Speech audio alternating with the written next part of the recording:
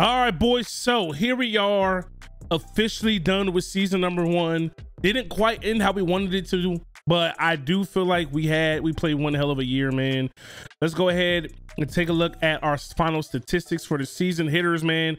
We had some guys who really hit the cover off the ball. So our top hitter on the team was Jacob Egawa. He hit 370, 74 hits, 33 runs scored, 35 RBIs, 5 home runs. Cole Cabrera hit 369, 32 stolen bases, which is nuts, 76 hits, 52 runs scored, 30 RBIs, 3 home runs. Duarte really surprised me, 364, 67 hits, 29 RBIs, 4 home runs. Donahue hit 347 with 3 home runs, 70 hits, 25 RBIs. He was our leadoff guy.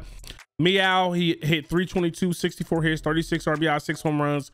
Wong, 302, 65 hits, 6 home runs, 56 RBIs. Quant hit just under 300, 291. Scotty Scott, 281. Kyson Donahue didn't really hit, you know, the way I thought he was going to, but it looks like he did lead us in home runs with 7. Yeah, so he was our top power guy. Our RBI leader is going to be Wong with 56. The next closest person was Meow, 20 behind. Cabrera and Donahue scored 50 or more runs. Egawa also hit 19 doubles, 15 for Meow, Duarte, and Donahue. 9 triples for Dallas Duarte, which is absolutely insane. He led us in total bases. Duarte struck out the most on the team with 40. Jordan Donahue worked the most walks with 39, 35 for Donahue, 34 for Cabrera. Top on base percentage for us this year is going to be Cabrera with 463, 459 for Donahue, 446 for Duarte, 429 for Egawa. Duarte slugged the highest at 609. I wish we had somebody that slugged a little bit higher, but we didn't hit for a lot of power, whether I was simming or whether I was actually playing the games. We definitely lacked a lot of pop. OPS, Duarte led everybody in OPS with 1,000. We're not going to count Bryson Brown's because he only played 1 game, but Duarte did his in 52 games, which is absolutely insane. When it comes to pitching, Pontes went 12-3, had the most wins, also had a crazy ERA under 3. Best ERA on the team, of course, goes to our closer. He went 2-0 on the season, 7 saves, 2 blown saves. Pontes blew a save as well, which was in the last game where he got that loss. ERA leaders, I mean, Pontes is the only starter. He's the only other pitcher besides our closer that had a sub-3 ERA, man. But you know what I mean? Halamanu had 8 wins this year. Archer was 4-3. You know what I mean? A lot of bullpen wins for us this season. You know, we only had what, 12 losses, 16 losses throughout the whole entire season. Let's take a look at how we fared with you know, some of the top guys in the nation. So we had guys hit in the high 400s. You know what I mean? But as you can see, it wasn't even enough to be one of the leaders in the nation. But if we come over here to our conference, to the WAC conference, you know what I mean? There's Egawa 370, 369 for Cabrera. I said high 400s. They hit in the high 300s. That was my apologies.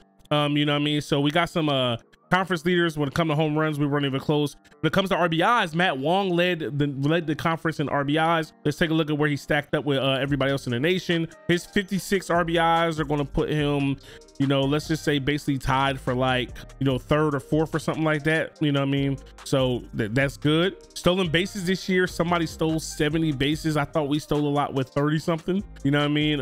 Take a look at Cabrera in the conference. He was 3rd in the conference with steals, 3rd in the conference for runs scored. We had the 4th most hits in the conference with 76. We also had 74 for Egawa. When it came to doubles, we were top 5 in doubles with Egawa. When it came to triples, Duarte led the conference in triples. Anxious to see where that stacked in the nation. Put some 5th in the nation in triples. When it comes to walks, I don't think we had anybody that led the nation, but when it comes to conference, Donahue was right there. On base percentage, we didn't have a crazy on base percentage. Donahue had 459, Cabrera had 463. I mean, that's crazy, but in college is a little bit different. You know, then when it comes to pitching, we led the conference in wins. When it comes to the nation, we ended up being 3rd in the nation in wins behind Texas State and Tennessee, but I think this is because they went deeper in their playoff run as well.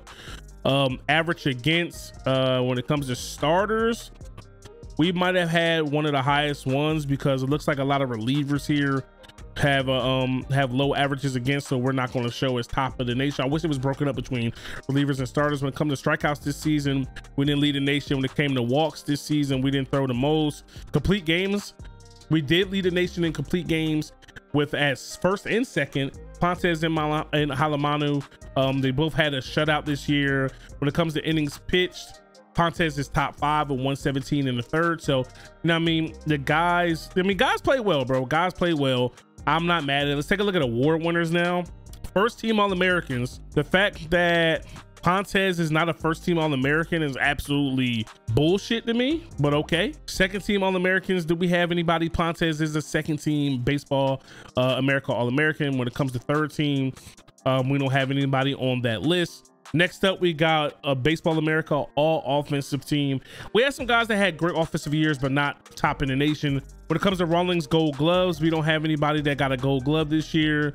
All right, so now we got all conference first team. Take a look at the WAC. Igawa, Cabrera, Pontez, Halamanu are all first team all conference performers. Second team all conference, Duarte, Donahue, Wong, Archer, and Pendle. When it comes to third team All-American, Scotty Scott is on the list, Meow's on the list, Quant is on the list. So shout out to those guys. So when it comes to the conference all freshman team, doesn't look like there was a ton of freshmen in our conference, but Donahue does make it. You know what I mean? I love the season Donahue had. Like, he's only going to be able to build off of this, bro. 347, 3 home runs, 25 RBIs, 50 runs, 10 stolen bases, 70 hits, 459 on base, slugged 500. As a leadoff guy, I'm very, very anxious to see what the rest of his career looks like. Baseball All-America, all-conference team. Donahue is not going to get the nod at first base for the first team. Second team, Donahue does get the nod. You know what I mean? So Donahue is racking up some awards, you know what I mean, for being one of the top freshmen in the nation. Third team, of course, we didn't have any more freshmen. Baseball American Freshman of the Year goes to Tule for, looks like it goes to Wolford. 367, 45. I mean, Donahue didn't even get a vote, bro. That's kind of crazy. I feel like Donahue had a hell of a year. I really don't know what they wanted to see, but whatever. The Roger Clemens Award, we finished top 10 with Pontez, Dollinger. What was the stats pitching wise this year? 19 games, 15 wins, 1 loss. I mean, he deserved that. He deserved that. You know what I mean? We had a lot of no decisions with Pontez this season, but Pontez is a junior. Hopefully he comes back for his senior year. Conference player of the year goes to Young from Louisiana Tech in the WAC. I mean, he deserved it. 472, 84 hits, 9 home runs. Yeah, but Cole Cabrera finishes top 5 at number 4, 369, 76. I mean, if he didn't go on a crazy slump like he did and he would have kept hitting in the 400s, maybe. Wong also finishes top 10, and so does Duarte. Wong and Duarte, both juniors, both hoping that they are able to come back for another year. Baseball America Offensive Player of the Year, of course, we don't get that. EA Sports Most Outstanding Player goes to Langford from BUF, and Conference Pitcher of the Year, Pontez easily gets that. I was going to be really, really surprised if he didn't get that. Halamanu and Pendle both finished in the top 10 at 5 and 6. Conference Freshman of the Year, let's take a look at the WAC. Donahue is going to walk away with that award. I mean, when it comes to freshman accolades, Donahue is racking them things up. And of course, we know we ended up losing to the eventual College World Series champion. You know what I mean? And Texas's Stelle gets the player of the College World Series. This is the College World Series you know what I mean, all tournament team. UC Santa Barbara has people all over it. I mean, those dudes just showed up in the postseason when it was time to go. So now it is time to eventually advance and begin the off season. Would you like to advance to the off season? Yes. Cole Cabrera. I thought about doing some cheesy shit, bro. I ain't gonna lie.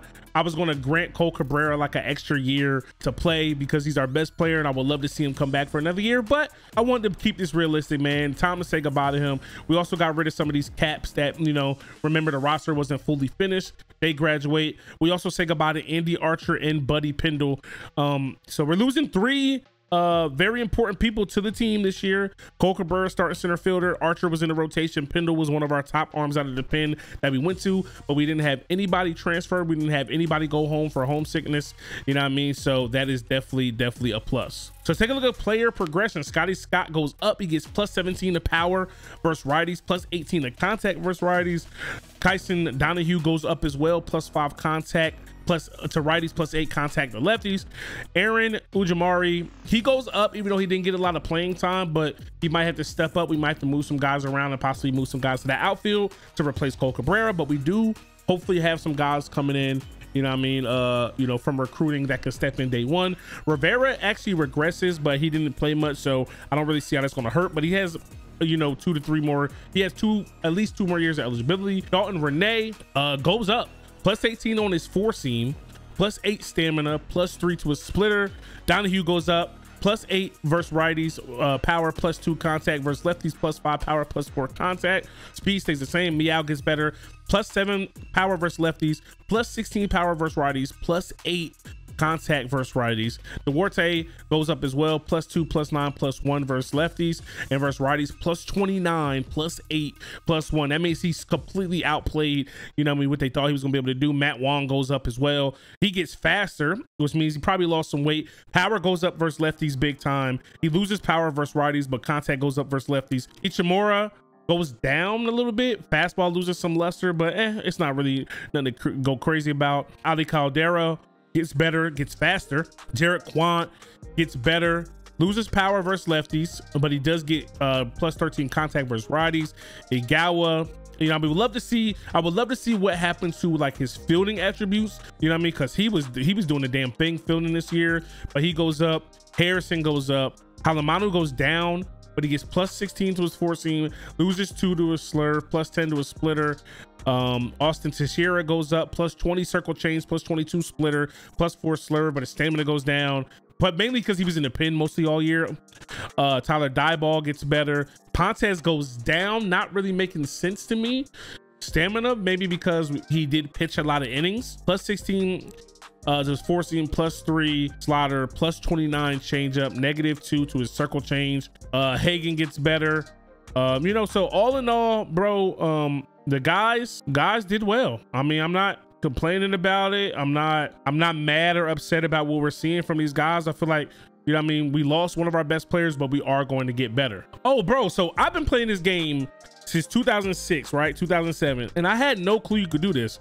So if you hit trainer on a guy, working closely with the fielding coach, Scotty Scott is able to change the secondary position to one of the following: first base, center field, or outfield. So he's already can play left or right, and Scotty Scott probably won't play first though, because we got Kyson. Kyson could change his to, he could play any position in the infield. Not sure I really want him to do that. Well, his fielding is a 95 and ranges is 75, so he plays first and third. We could move him to catcher. Don't think we're going to want to do that though, because Duarte is the man back there, you know what I mean? But I want to work closely to this to see what we can do. So Donahue, I'm gonna change Kyson. I could see me moving him to outfield, you know what I mean, and maybe moving somebody else up to first, because we are losing an outfielder. We're going to be pretty light there, but I'm gonna move Kyson to infield. He'll be able to play all the infield. Ujimari, he can also play short and second. I'm gonna move his to infield. Rivera, we can move him around. I want guys to have the abilities to play all over, you know what I mean, to play multiple positions. Renee can't do that with pitchers. Donahue, I can see Donahue being able to play the whole entire infield as well, but I don't see him moving from the middle infield. But I can also see me moving Donahue to center field. So I like that. We can move his secondary position to center field. He might be stepping up to play center field for Cole Cabrera. Meow, you know what I mean, we could change this to utility. I feel like Stone Meow is definitely one of those guys that can play all over. So I'm gonna move his to utility. I want to be able to use him. Duarte, 95 speed, another guy I can see us moving to the outfield, right? So he's a catcher slash infielder, 95 speed. I'm gonna put him at utility because I think I might move him to first, and then we might move Donahue behind the plate, even though it was available, even though we changed him. I might move him to behind the plate, but you know, let's see what else. Caldero, I want him to be able to play the whole outfield. Quant is a catcher. He DH for us. So we move, hold on. We move Duarte to center or the outfield. We move Quant to behind the dish. That's a good look. Igawa, he's already a utility. We're not going to move him. Okay, so I like that. I like the possibilities of things we have to move these guys next year. That's a plus. So we got some options, even though we're losing that 99 speed out in center. We got a 94 and 95 possibility. So here on recruiting, we do get a catcher in Eric Rush, and we also get Bobby Coit. Two of the guys we wanted. Let's take a look at the guys that rejected us. Jernigan was going to be fire. He goes to Coastal Carolina, 77. We also lose Rolls to Coastal Carolina. We lose Casa to Kentucky. We lose Moore to Wofford or Western Carolina, and we lose Kyle Grandizio to Kentucky. So Kentucky and Coastal Carolina swiped guys that could have made immediate impacts on our team. Eric Rush as a recruit catcher, second year starter, 60% scholarship, make offer. Did he accept that? He does accept that. Let's go. And then we got Bobby Coit, 72 overall. I'll give him, let's go 3-year starter, but I'll give him 100%.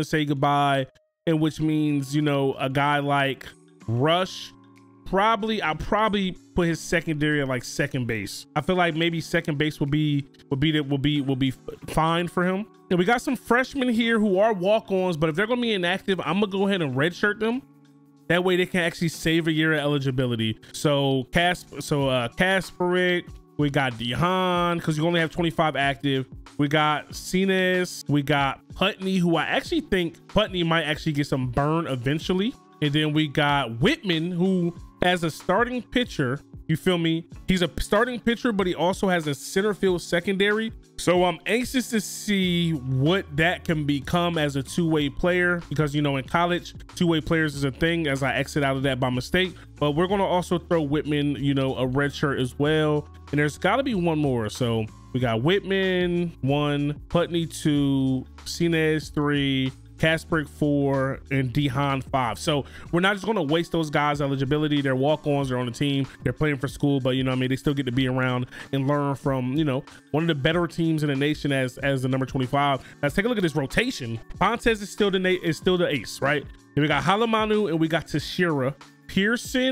Person, I feel like 71 stamina, true freshman, you know what I mean? Nonetheless, maybe we go with him, but Tashira is supposed to be a starter, but I think I'm about to just bite the bullet there because 57 stamina starting pitcher is actually nuts to me. So let's switch them. And Tashira was great out of the pen though. He was great out of the pen last year, right? So last season he pitched 10 games, 35 in the third innings pitch. He went 3-1, you know what I mean? 24 strikeouts to 12 walks, 3.82 ERA. I just don't know if that's ready to start. Let's take a look at him in person, you know what I mean, overall wise. So Tashira is a 77, Person is a 68. But you also need strong arms out of that bullpen, bro. You know what I mean? Or do we just give Tashira the nod? I mean, not every starter has to go super deep into the game, I guess. We'll leave Tashira here. Person to get some starts here and there, I guess. We'll actually give Tashira the chance, bro. We'll give him the chance. So yeah, this is the rotation. Renee moves the closer over Ishimura. Not sure I like that. 7 games last year, 19 to third innings. I mean, Ishimura pitched 14 and 2/3. Yeah, Ichimura's ERA. Yeah, Ichimura is not a setup man. So let's go ahead and change that right now. Ichimura could also be a long reliever, but look at the long relievers we got. 63 stamina, 64 stamina, 71.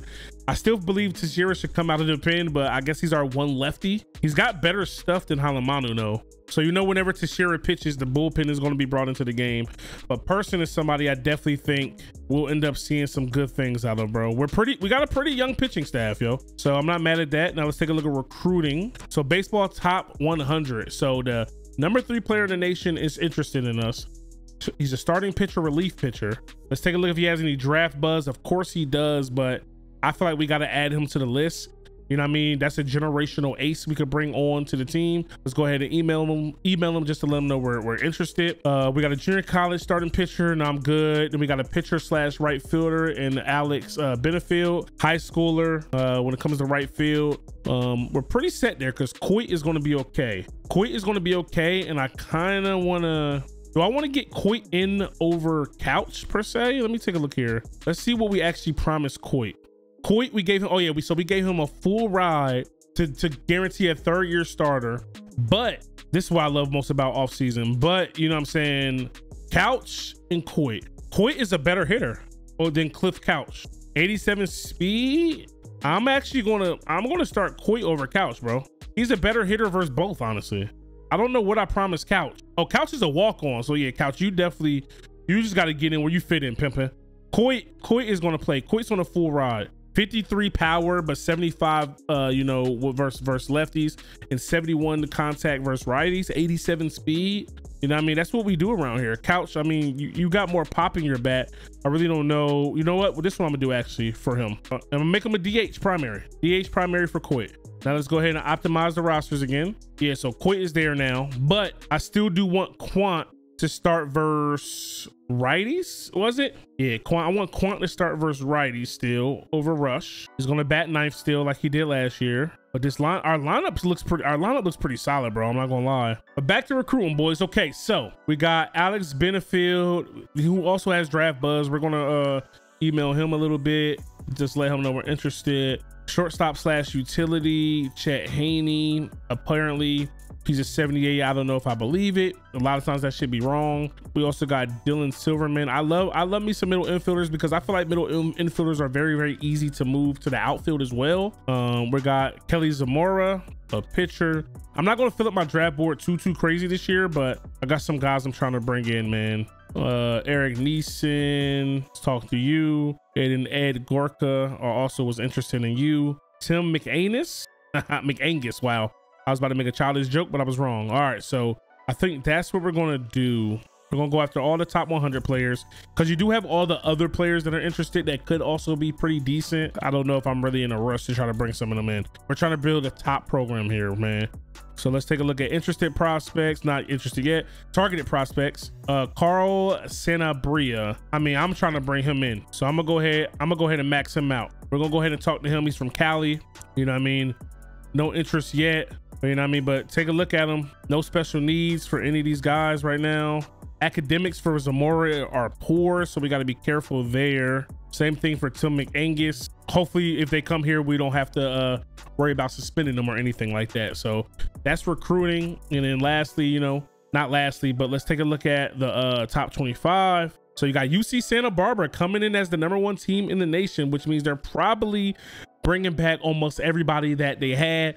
Oregon State, BUF, Texas, Louisville, Tennessee, Kansas State, Texas A&M, Wofford, Coastal Carolina, Wake Forest, Southern Miss, Kentucky, Texas State, Dallas Baptist, Auburn, Cal State Fullerton, Stanford, TCU, Miami, Notre Dame, LSU, Vandy, Oregon, and us. UC Santa Barbara, bro. I'm really anxious to see what that team looks like, because if they're as nasty as they were, matter of fact, I'm about to find them.